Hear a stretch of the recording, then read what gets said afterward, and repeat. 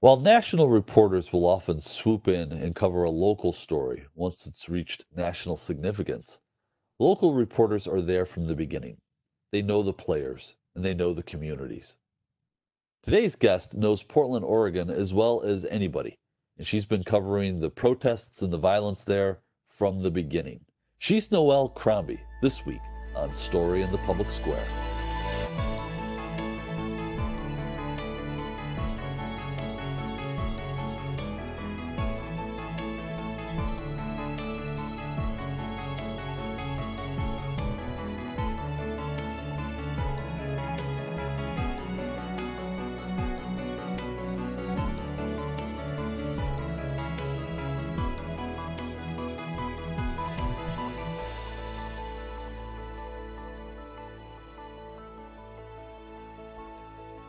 Hello and welcome to Story in the Public Square, where storytelling meets public affairs. I'm Jim Ludis from the Pell Center at Salve Regina University. Joining me as he does every week is my great friend and colleague G. Wayne Miller of the Providence Journal. Each week we talk about big issues with great guests, storytellers, journalists, novelists, and more to make sense of the big stories shaping public life in the United States today. This week we're joined by award-winning investigative journalist Noelle Crombie from the Oregonian in Portland, Oregon. Noelle, thank you so much for being with us. Thanks for having me. So, I think we're taping this now at the end of July. In the last several weeks, the public's attention has been focused on events in Portland, but the story in Portland goes back more than a month, a couple of months now. Tell us what's going on in Portland. Yeah, on Sunday, we had our 60th consecutive day of protests in downtown Portland.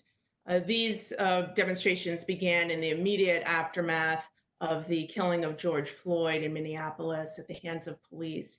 Portland police have had their own issues with the killing of Black Oregonians, and I think the killing of Mr. Floyd brought those again to the fore and really animated protests that we've seen here. They started out with thousands of Oregonians gathering on the east side of the Willamette River, and then marching across one of the city's iconic bridges into the downtown core and demanding reforms, police reforms.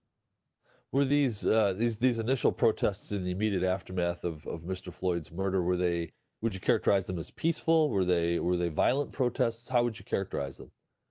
They were peaceful. They were largely peaceful, and I was out there covering them along with my colleagues. And what we saw was really a groundswell of people showing up and making themselves heard. We saw a lot of young people of color on the front lines of these demonstrations, of these marches, leading them and giving speeches at the waterfront in front of thousands of people who'd gathered there. I had personally, I heard calls from those speakers for peaceful events. However, even early on, we saw spasms of violence toward the end of the night at these events. And that has come to mark these demonstrations straight through to last night. So, what is the source of the violence, or who is perpetrating the violence? Do you have a sense of that? I'm guessing it isn't any monolithic description here, but who are the perpetrators as best you know? And what are they doing specifically in terms of violence? Well, police have characterized the violent aspect of these demonstrations as being carried out by agitators, a criminal element. What we know is that it's a relatively small group among this larger group.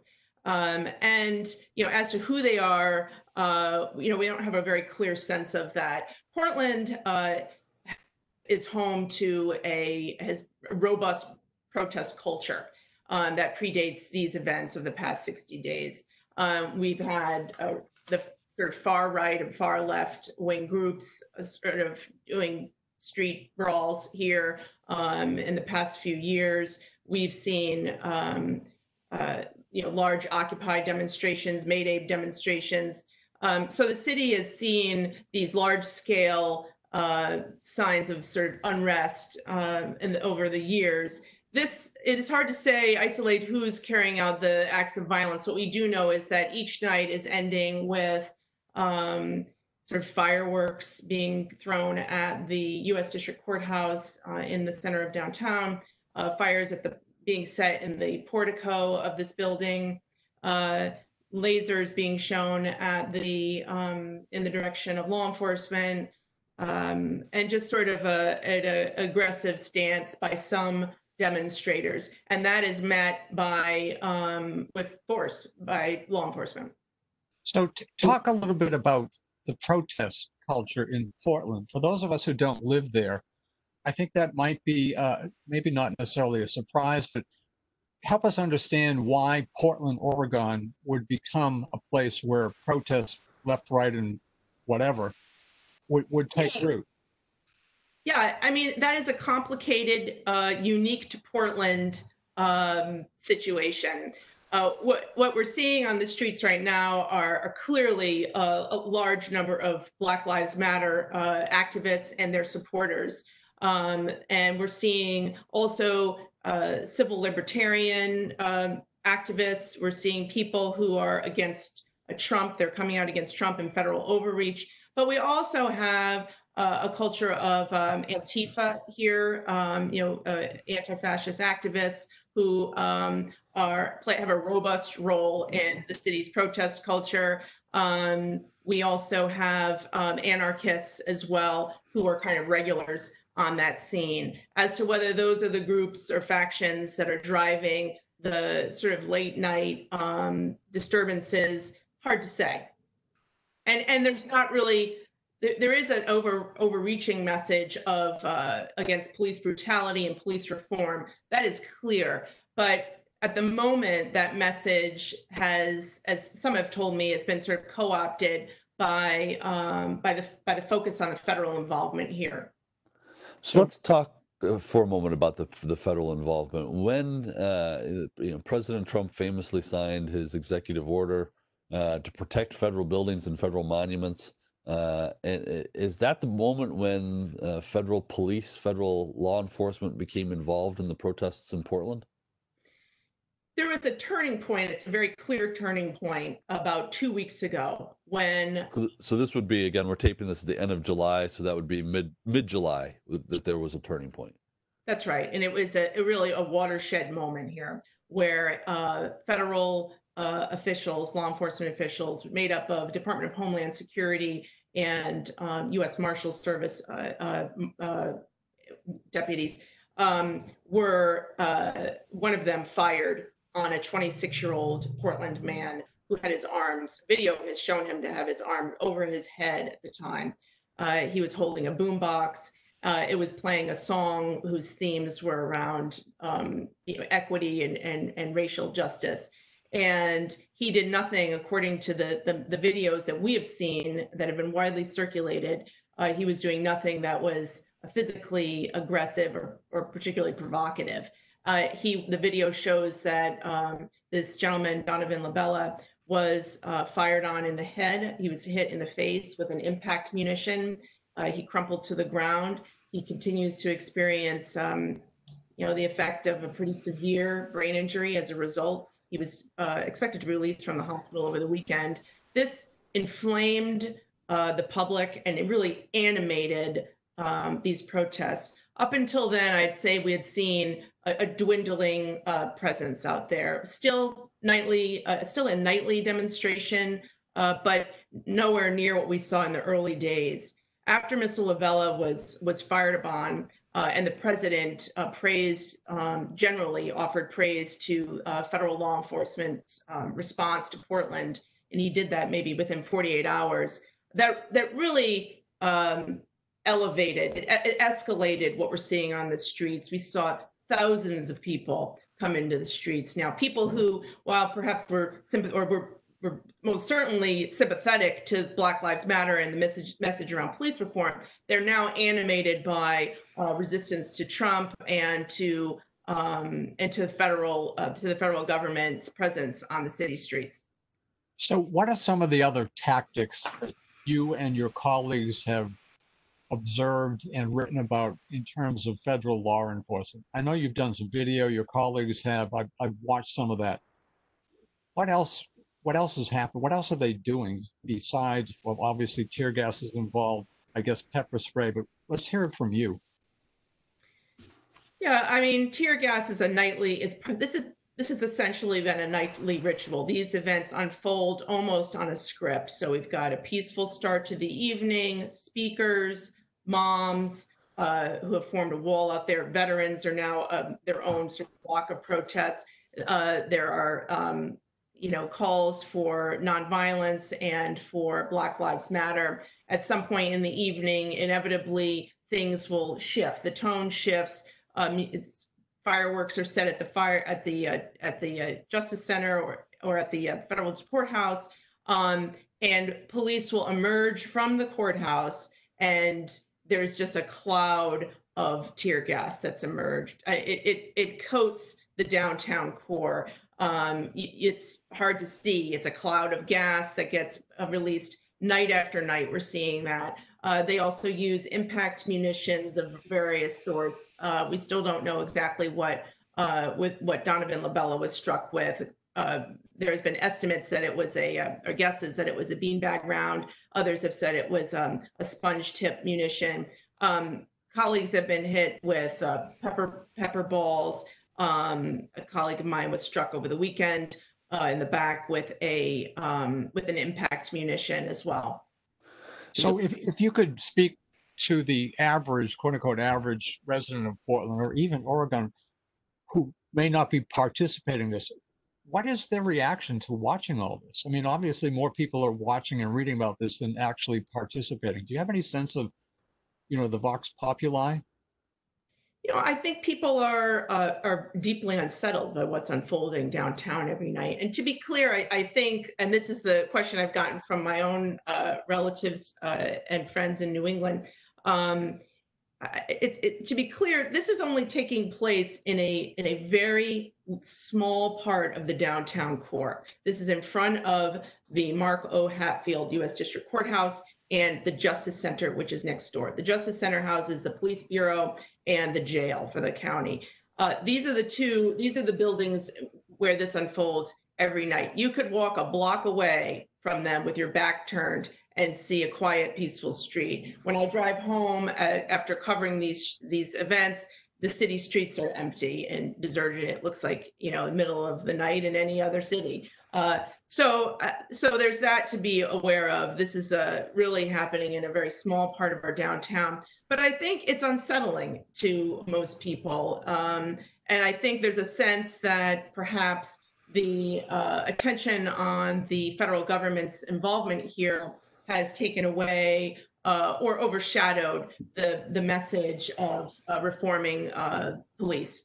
I want to ask you to elaborate on that because you had a really beautifully reported story recently in the Oregonian that was reporting on the sense that this new phase in the protests is really overshadowing the Black Lives Matter movement. And you quote a speaker from one of the events, Mr. Michael Richard, who said, and I'm quoting here, "What's going on over there is a white movement that's taking over Black Lives Matter." Can you expand on that a little bit? Yeah, I was covering the protests during last week, and there were probably 2,000 people standing in front of the Justice Center, and the speakers had spent hours, multiple speakers, all of them young people of color, addressing the crowd with this message of defunding police and Black Lives Matter. And then it was a very clear moment that sort of Act One was coming to a close because next door at the courthouse, fireworks were being set. And that was a message for people to put on gas masks and to be prepared for the law enforcement response. And for some of the people that I've spoken with, that's the narrative that will emerge from that night's protest. It will be drowned out. The message of reforming police will end up being drowned out, or at least the attention diverted from reforming the Portland Police Bureau, and it will now be focused on Donald Trump and his administration and the actions of federal agents in the streets. And I think it's a frustration for some of the activists that I've spoken with. They are eager to get back to that original message and to really stay focused on that message, and to hold city leaders and state lawmakers accountable for the demands, for executing the demands that these groups have made.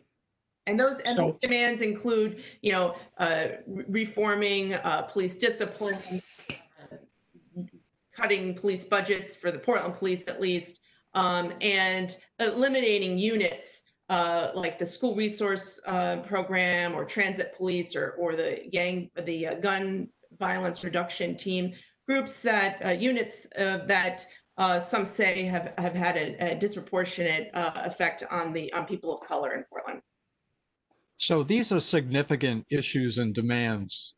Is there any progress toward realizing those in Portland, the legitimate demands of the Black Lives Matter and the police protesters? Again, you mentioned that in some senses this has been overshadowed by the violence, but there's a real core issue here that is a fundamental issue. Where does that stand in terms of actually affecting the political change or the police change, or both, that is needed here? I think it speaks to the impact of the demonstrations that amid a pandemic, the governor called for a special session to address issues of police reform. So that session is underway. And some of the reforms that have been debated and discussed and pushed for are now being talked about by lawmakers.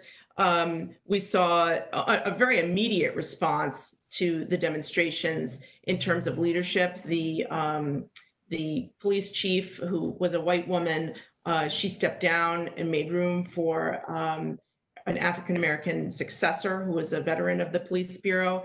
The district attorney also stepped down much earlier than planned to make room for his reform-minded successor.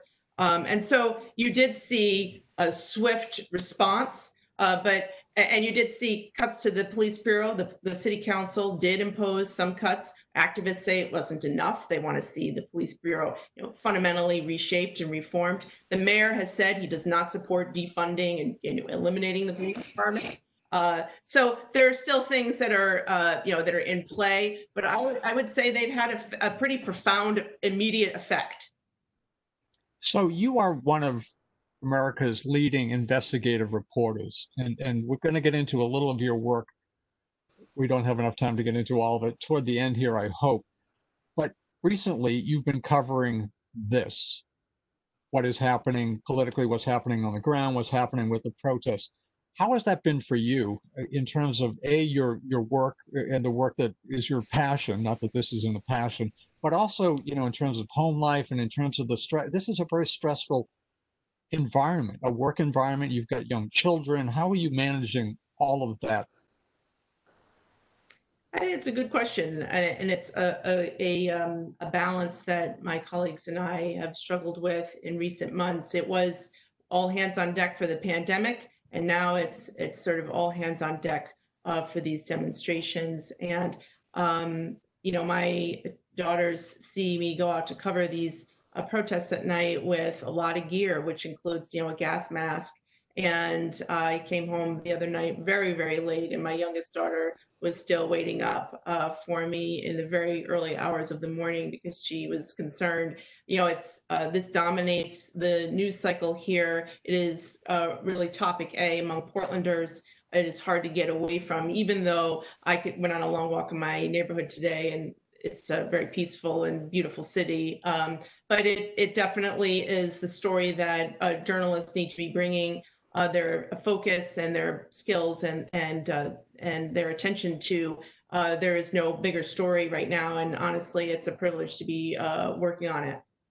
Well, this is public service journalism of the highest order, and you folks are doing it out there, and people around the country are doing it. And so, great kudos to everyone who's doing that. There's no more important time for public service, Amen, build journalism than now.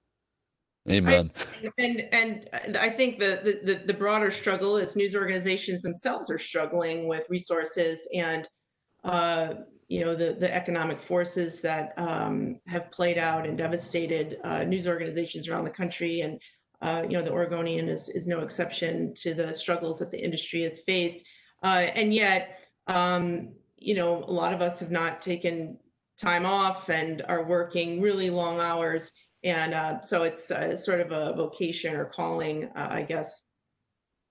Hey, Noel, I'm curious. There's a lot of rumor, misinformation, and disinformation about who some of the players are in Portland. One of the things that has been making the rounds in social media, anyways, is speculation. And I'm going to call it that and see if you can either pin it down or say, yeah, we don't know. But speculation that the federal forces in camouflage that are emerging from the federal buildings at night, all Kevlared up, looking like they are ready for business, are really contractors from military contracting companies. Some people might more less generously call them mercenaries. If any evidence that what you're seeing in the street is contracted employees of federal law enforcement?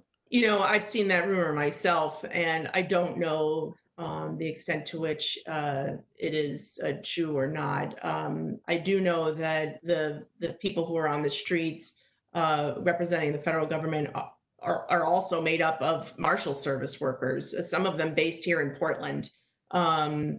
So the extent to which there are contractors or, as you say, mercenaries, I really don't know. And I think that it's obviously something that needs to be reported, but I can't say whether that's the case.